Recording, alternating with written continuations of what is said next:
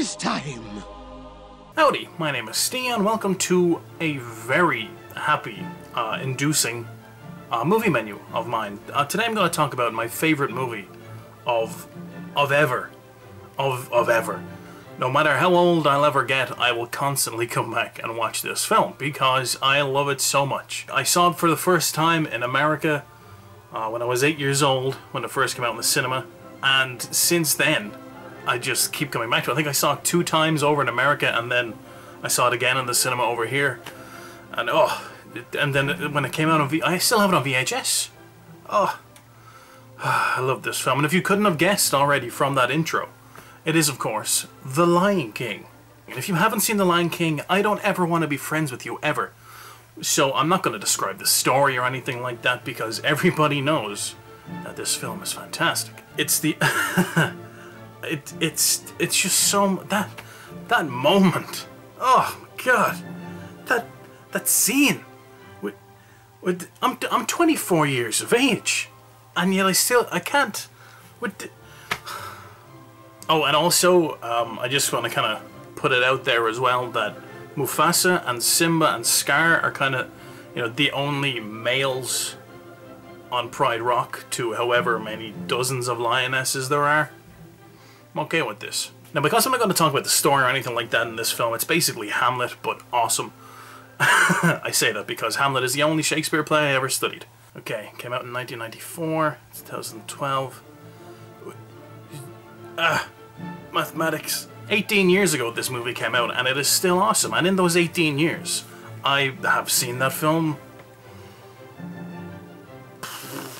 close to 100 times, maybe more. The reason why my VHS tape is so shitty looking now is because I watched it constantly. So at the beginning, when Rafiki does his little shaky thing over Simba, and he pours the stuff on his forehead, and then he grabs the handful of sand and just sprinkles it over him, and then Simba sneezes. You could dress up like the cutest looking baby in the world as a bunny rabbit and have it riding on the back of a baby panda, and it still wouldn't be the cutest thing in the universe, because that moment, I don't know, I don't get it. I hate cute things, but every time I see this I always just go, oh. I've noticed that a lot of the characters actually look like the actors. Like Zazu and Rowan Atkinson, their eyes, they just look the exact same. I was looking at the film and I was like, holy shit, that's Rowan Atkinson, but blue. Again, as I said, this is going to be extremely erratic because everybody knows how awesome the film is, and I can't just talk about how great the film is because it's redundant. So I'm going to just pick out the points that kind of stuck out. As I say, looking back at it now, as a 24-year-old gentleman who's worldly minded now, I can see that there's an awful lot of like adult content, not sexual content, but like stuff that only somebody over a certain age would comprehend. Like there's a bit at the start when Mufasa says to Scar, "Is that a challenge?" And Scar says, "When it comes to brute strength, I'm at the shallow end of the gene pool." And when I was a 6-year-old kid, I didn't know what the fuck was going on. I was like, yeah, Scar's a dick. But now I fully understand that it's true, because Mufasa's massive and Scar's a little scrawny bitch. Also, I'd just like to point out that Scar is the first person that I actually hated. The first person in my entire life I ever hated was Scar. Why? You know why. But the first person I ever hated in my entire life was Scar. Although, even to this day, I still hate the voice of young Simba. Not the actor, just the voice. I don't like it at all. Now, when I watched it again for this time, I watched it on the special edition. And in the special edition, they have the song The Morning Report, which wasn't in the original movie, but it was put into the stage show, and then they moved that into the special edition. And myself and my mother were watching this last night, and as we were watching it, I saw the part, like when they're singing the song, they cut it together so brilliantly that it still sticks in with the original things that happened in the original movie, but without having to try and get someone to redo the voices of Simba and Mufasa. In the beginning, when Mufasa kind of shows Simba around Pride Rock and everything that belongs to them or whatever, everything the light touches, I can't help myself. You remember that in the original film that Mufasa teaches Simba how to pounce, and the way he teaches him is to sneak up behind Zazu on the rock and pounce on him. Now, what they did to cut it all together with the Morning Report song is they had Zazu singing the morning report on the rock. Instead of just standing there with his back to them, not looking, he was standing there waving his wings around and singing the song. They just kind of superimposed it in front of, like, Simba was here, Mufasa was here, and just out there in the foreground was, hey look, there's Zazu right there, I'm just gonna jump on him. And also, thinking back now, just after that, when Simba pounces on Zazu and then a gopher comes up out of the ground and says, sir, there's hyenas spotted in the whatever. That always seemed to just be kind of out of place, or just like, oh, he must have some kind of gopher spies going around.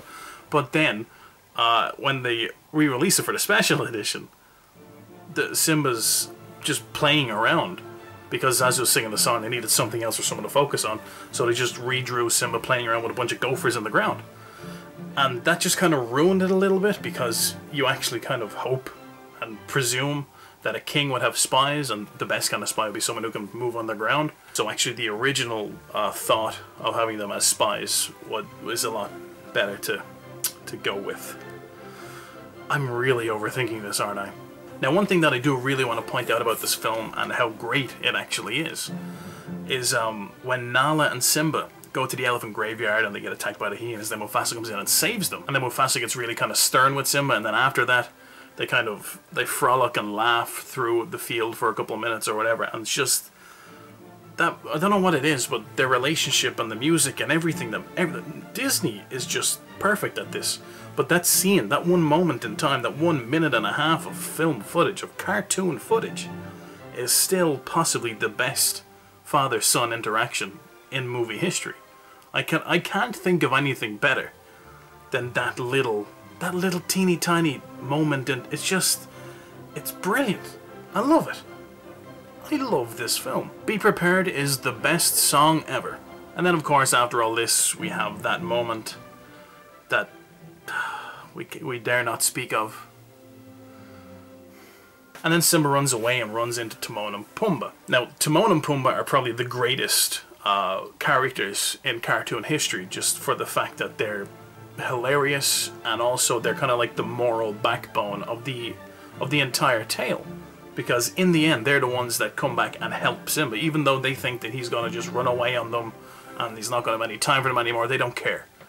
They're his friends, so they're going to help him out no matter what. It's just a really good thing to instill into people, you know. If somebody's your friend, you'll do whatever it takes to keep them safe and keep them happy. And oh, The Lion King is awesome. Any female person out there who knows me and has talked to me for more than, 3 hours will know something that I refer to as the look. If you don't understand what it is, it's fine. It doesn't matter. The moment that it happens, you'll know what it is. Once I explain it to you, you will know exactly what I mean. It's the moment when Nala and Simba meet up, and Can You Feel the Love Tonight has just ended, and they pounce on each other or whatever, and then finally Simba wins and he's on top and he's like, "Paha, pinned you," and then Nala just looks at him and he just... Currently I'm editing, and I just had to throw this in here, a little editor's note. Apparently the look that I was talking about is actually like a thing. I googled, like, to get a picture to try and put it in, I googled Nala the look, the Lion King, and apparently it's a thing. Like, it's a thing. Just because of this image, there's like communities dedicated to it. The internet is an odd place. Anyway, the entire movie ends and Simba's the king of the castle again, and everybody's happy. As I said, this is my favourite movie of all time in Everness. This movie, and I think Aladdin is a close second, and then we have Biodome, so my 3 top favourite movies ever are those 3 movies. But The Lion King will always trump everybody else. So if you haven't seen The Lion King, or if you have a young cousin, like, or fucking niece or nephew or child or whatever, show them this film. I need more people to see this movie, and more people to love it, because it is brilliant. Oh, I love The Lion King so much. Anyway, that's the end of my movie menu. Thank you very much for joining me. My name has been Stee. I can't think of anything else to say about The Lion King. Like, I know all the ins and outs and all the... pretty much all the words. All the songs, all the everything. And I can't think of anything else to say about it, except... it is brilliant. It is my favourite movie of all time. That's it. Bye now.